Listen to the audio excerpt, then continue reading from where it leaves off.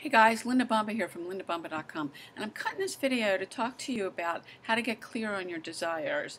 And I think everybody at one point says this, that you want to have a home business because you want to make a lot of money, you want to be free from a job, but maybe you have a job you hate, or maybe you want to be home with your kids.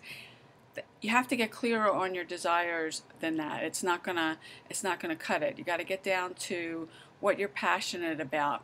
And a couple of things that I just want to point out to you to try to help you get to a place where you are clearer and you know why you're here and what you can do. And one of them is start asking yourself better questions. What are you passionate about? What makes you really excited when you stop and think about it? I mean, you can compare it if you have a job you hate, like how much drudgery that is to do it, and when you're working on your business, what gets you excited? That'll just start thinking about that to help you get to a different place and clear your desire. And the second thing is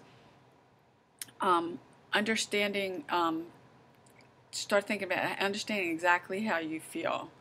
I mean, for me, and this took me a while, but I realized how many people I was inspiring and that I had the ability to help people change their life. And that just got me really excited. Because after you start making money, yeah, I mean, we're all here to make money. Come on, let's face it. But when you realize that you can, and I'll speak for myself, that I'm doing something that's other people it's inspiring them. It's like, wow, you start thinking, God, I have that kind of impact on people, and it gets really exciting. So get clear on your desire, and making money and being free of a job is not really going to get you there. So I think all of us, bottom line, either we are here to make money. A lot of people did have jobs that they wanted to get out of, or they wanted to spend more time with their family, and I think we yearn for those kinds of things, but that's not going to help you get clear on your desire. So I hope you found this video helpful.